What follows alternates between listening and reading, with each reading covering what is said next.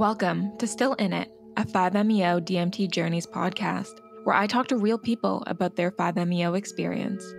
Our goal is to bring you honest and diverse perspectives about what this medicine is all about. I'm your host, Jessie, and I'm excited to have you along for the ride. So hop in and enjoy as we discuss what preparation, ceremony, and integration look like. This podcast is sponsored by Enfold, offering safe and sacred experiences in British Columbia. To learn more, visit enfold.org. That is enfold.org. Or click the link in the show notes. And now, without further ado, I hope you enjoy today's episode. Hello and welcome to our podcast. We have a wonderful guest with us today. His name is Shahin. Hi, everybody. Great to be here, Jessie. Thank you very much. No, thank you. We're very grateful to have you on our podcast. How were you called to 5-MeO DMT? Yeah, thank you for asking that. It's probably, when I look back at how I actually took on the call, it was the most almost impulsive thing I've ever done in my life. But it was mainly because I was in a place of almost absolute trust vis-a-vis the person who suggested it to me. So I had gone through my first experience with psychedelic medicine in the context of a therapeutic setting with a practitioner in Vancouver, who's also a very dear friend of the family. And I was with one of the gentler medicines, and it was my foray into this space. The August of that year, he reached out to me and he said, "Hey, there's this opportunity, since you're a bit of a psychonaut now," because I had already done ayahuasca and mushrooms and a few other things by then, of the most potent medicine there is. They call it the God molecule. And if you feel called to it, I can send you some info. I said, don't say any more. Sign me up where it is and tell me where to show up and when and so on. And yeah, so that was with the most, the least amount of info I went into the experience, and the rest of it we can probably delve into. But yeah, it was that sort of just almost like an intuition that I need to take that step, which was counter to my approach to any decision in life prior to. Yeah. I know your background's a little bit in science, so you definitely fall more on the intellect and rationale. And but I think that's the way that, in a way, psychedelics works, is that you just get a call or a knowing to come. Yeah. When was your retreat? It was earlier this year, right? We're coming up to almost like 12 months. That was the retreat with Enfold was in January of this year, late January of this year. But I had already done a session with 5 prior to that. And this was meant to be a couples retreat for myself and my beloved to experience that union, together or in the same setting in a very safe container. We had come to get to know Steve prior to embarking on the journey, and we really fell in love with their approach, with him as a person, as a truly unique and generous soul, and shared life experiences. Having raised a teenager was very important to us. Some people would not know what that feels like in that space. And for us, it was a plus because that's where we were struggling prior to getting on that journey. And so having people who could share some of those memories and struggles with us was very key. Yeah. That's fun. It's a little bit of a twist to date night for you and your wife. Exactly. Cute. Okay. Do you mind sharing a little bit, I guess, about your 5 experience with Enfold? And if you don't mind, you can also tie in how perhaps the setting in your other 5 experience, if they were different or the same. Yeah. The setting was certainly, I was in the first experience. It was a very rough and tumble kind of setting, someplace off grid on one of the islands nearby. It was almost like camping, but indoors. There was a structure, but there was no running water. There was no, anything of that sort. So, everybody was grateful because it just created a sense of intimacy and roughing it out together and journeying together, all of that. But I knew Ellie, my wife, would not enjoy a lot of those elements. So hence kind of looking out to see if she were to go through the same experience, where can I find? And then I jokingly said this, I think, at one of the communal circles, that I was looking for, somewhere with the running water, and I ended up in Waldorf Astoria. It's like basically the complete opposite, like on the spectrum of basically comfort Yeah. and being looked after, and all of that. I don't think I've ever been to a place like this before in my whole life. Like the level of care, the level of attention given to every permutation of, like, at least in my experience, of what I could have asked, what could have come up, and there was always, something ready at hand to meet that, and it wasn't the experience of receiving these wasn't also very abrupt. So it was almost like a flow, that the intention would come up or the question would start percolating, and then there was like something happening that would cater to that intention. So really truly magical. I mean, for a scientist to speak of these words, it's sacrilege, but like Yeah. I can't encapsulate it any other way. So yeah, We appreciate that you of course.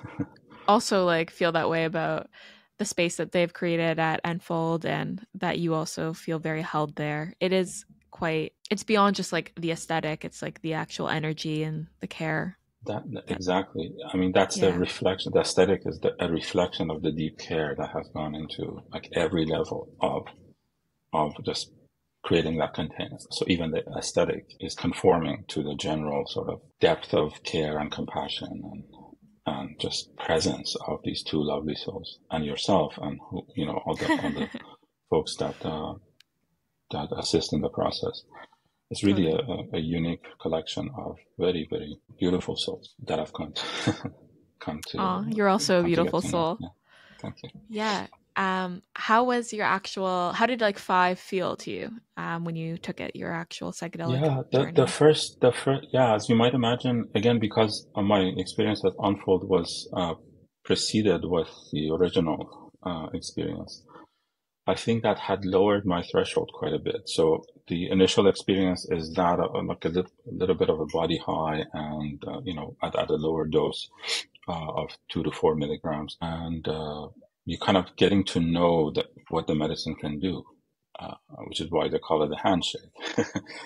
So after having gone through this, the escalation of doses, and back in August, and then showing up at Enfold earlier this year, we went the assumption that a handshake is a handshake. So I was delivered a 3 milligram dose, and I almost had a full embrace, an experience of full embrace. I Whoa. was gone for about 30, 40 minutes, and took a long time to land. And by the end of it, I felt like I actually said those words. I think, after we, you know, sat down and chatted and stuff, I said, I think I'm done. And Steve said, you're done with, like, we move on? I said, no, I feel like I'm done. Like, I don't, less is more. If I can get there with this small amount, maybe the universe or the medicine is telling me that, take it easy, buddy. Um, but then we progressed, and it just got much more interesting and deep, and,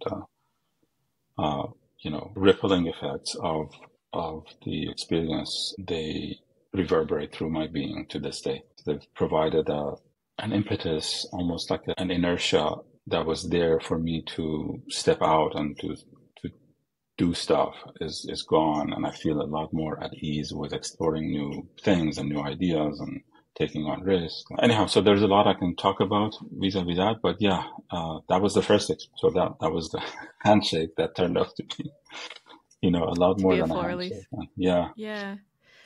yeah, Yeah, that's beautiful. Do you mind, like you were just talking about how it had created like an impetus for you to start to, I guess, engage in life differently? Do you mind yeah, sharing a bit about like how maybe your integration was and the biggest changes maybe that you feel post yeah. five? The biggest changes since I left my academic life a number of years ago, about 10 years ago or so. As you might imagine, the transition into a new way of having a meaningful career wasn't as easy as I had anticipated. So I had to really struggle to find meaning in what I did again, and find joy in what I did. Felt like, the challenges we faced as a family over the period of COVID, it just kind of created almost like a clamshell around me. And I started kind of being fearful at a deep level of coming out and putting myself out there and taking on risks and trying new things. And it just felt like there was a lot of energy and ideas and things bottled up on this end, almost like a volcano about to erupt, and there was no outlet. And what this medicine did, it was like it removed a lot of, I don't know how it works, to be honest, but it feels like it removed a lot of the negative memory traces around, self-exploration and exploring new things. So I'm actually finishing a pottery course right now. I'm building, for the first time, building things again with my hands, which I'm really enjoying. I feel like a little kid in the mud again, which is beautiful. I've started to write, and I'm launching a couple of new projects that I had been sitting on for almost 3-4 years. But I think the medicine also helped quite a bit in alleviating some of the anxiety around being out there again. It's like it really does shift perspective, and for you, it sounds like you have more playful energy with life. Yeah. Like you're able to engage in a present way. Yeah. Is that right? Yeah. I mean, who thought that Shahin, of all people, this reserved, guy, would take on surfing? Yeah. Yeah, like it's open, like it's almost like a generalized removal of barriers, mental barriers that I was carrying. I'm too old, it's too late, or I have more important. Like, no, screw it. Just take on life one step at a time and enjoy I love it. that. Whatever happens, we'll deal with it. Yeah, I think that's fantastic. It's like you're renegotiating, like, who is Shahin? It's like you're almost like embracing a new you. You're allowing yourself to get out of the container you once thought your identity was. And that's exactly. Without losing the old Shahin, but, almost like kind of expanding the bounds and, what else can we include here that is reflective of, is conducive to having that playtime for that little boy to also be there, enjoy life. And life is not all about being a dad and a caregiver and provider, but also, at least for me, is also to remember my roots as a playful, curious little boy. Yeah. That's so beautiful. Yeah. Do you find that you have changed in the way you interact with, like, you yourself sounds like it changed. Does that also change the way you show up in different relationships? Like, do you find that they're more playful or more like a deeper connection or anything? Or how have you noticed? Yeah, no, we were going through the challenges of parenting a teenager, and the way I was showing up for my daughter was from a place of, fear and judgment, because I was also not very kind to myself. I constantly judge myself. I was raised in this high pressure environment of academic success and accomplishment at all costs. So that obviously didn't reflect very, very, very kindly on my expectations of my daughter, and it had nearly shattered our relationship to smithereens. To the point that she really didn't want to have anything to do with me, and that was 2 years ago. And now she can't have enough of my time. So that's wonderful. Aw, Shahin.